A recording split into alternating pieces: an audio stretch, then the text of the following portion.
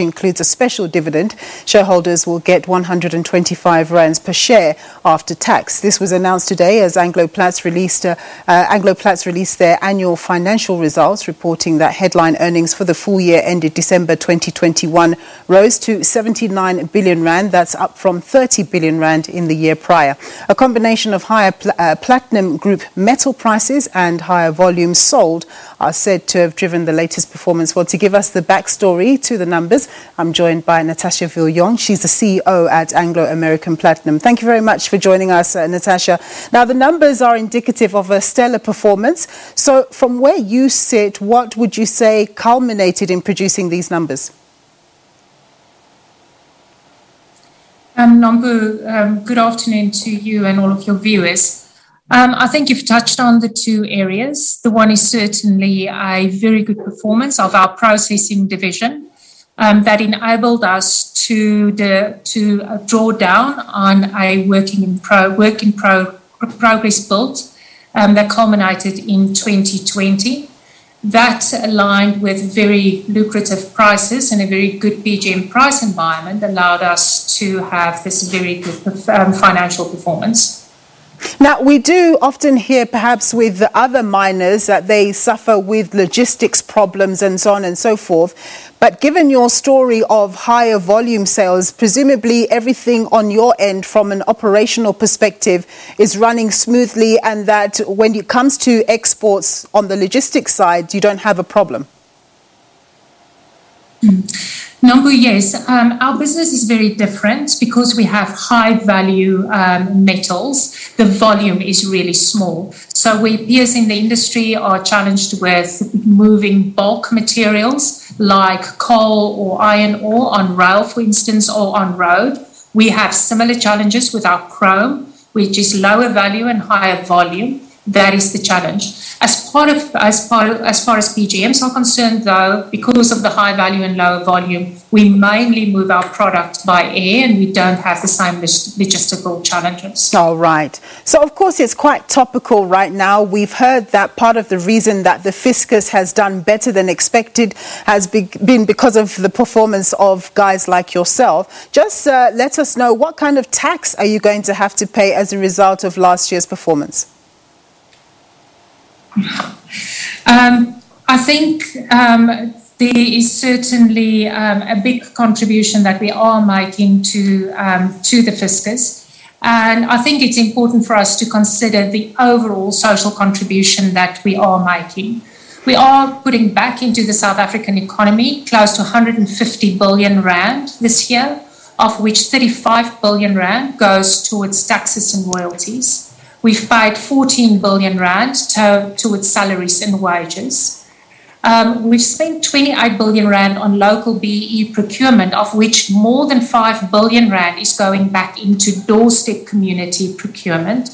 In addition, we've done 2 billion rand of social investment targeting COVID support. And then I think it's important for us to recognize that when we say we are putting money back into the South African economy, spending the capital to sustain our business and to grow our business is a core portion of our work. And we've spent 14 billion rand in capital to maintain our assets as it stands. So I think it's important that we look at the full portfolio, not only at the taxes and royalties, but certainly, as you say, I think a good contribution to the fiscus of 35 billion rand. Yeah, you make a very valid point. Thanks very much for that, Natascha. Now, being so cash flush and sharing with the shareholders, what then is your debt story, if indeed you have one? And are there any plans for further investments? You talked about, of course, having a capital investment in maintaining your current infrastructure, but anything new, any opportunities that you see to invest in? A couple of very exciting opportunities. You will see that we've guided just in this year 2022. We've guided that we will spend between 9.5 billion rand, and that's a combination of SIB capital, but a number of interesting opportunities for us going forward. One of those would be our board approved a LifeX project for us at our Mototolo De Broggen mine. And that is 3.9 billion rand. That will extend the life of that operation by beyond 30 years. And that means we also secure job opportunities for our 2,000 employees that work there for beyond 30 years. In addition to that, we have spent money in the last year to debottleneck 2 of our assets, concentrator plants, both at Unki and at Mototolo, and that will allow us to increase production through those operations this year. Yeah. At our Amandelbult operations, we're doing exciting work to transform a conventional underground mine into a modern mine, and we are pursuing mechanized mining.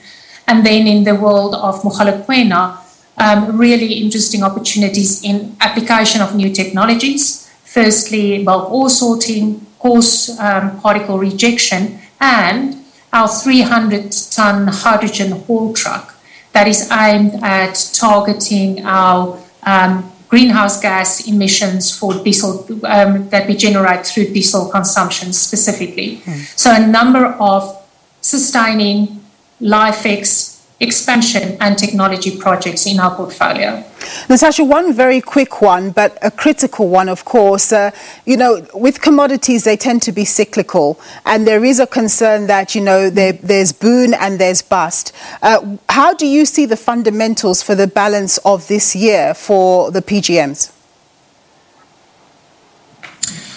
Remember, we are quite bullish about our product, and we believe that certainly for the short to medium term, that the market for our products remain robust. So for the remainder of the year, we believe that we will continue to see good prices, not at the level that we've seen in the last year, but certainly still sustaining at a good level.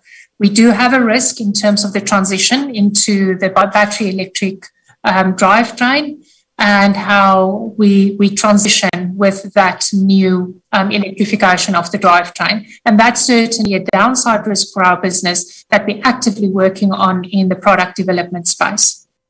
Very much, Natascha, for your time and a very good result there. Natascha Viljoen, she's the CEO of Anglo American Platinum. We'll have more news for you after a short break.